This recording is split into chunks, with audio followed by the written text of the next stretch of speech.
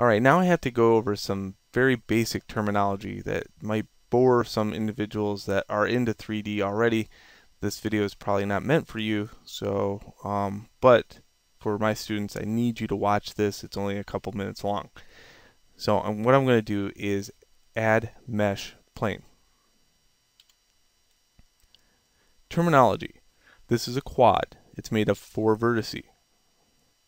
If I was to get rid of a vertice, or vertex,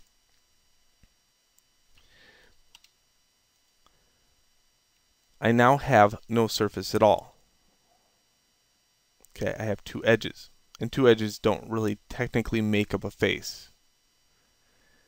3 vertices do make up a face. So if I had vertice 1, 2, and 3 and I hit F on the keyboard, I now have a face that is flipped. Okay, we'll get into flipped here in the next lesson, what not to do.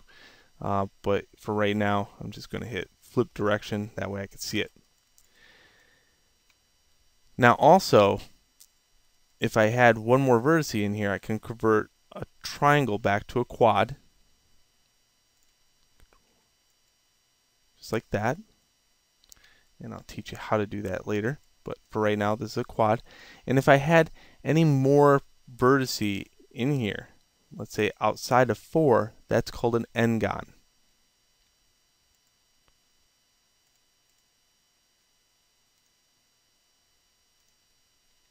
Okay. Right now, an Ngon and a quad look just about the same. But if I went to go to the vertex and move it out, you can see that there's 2 vertices here that I can move. They still make up the surface, and the surface looks well enough.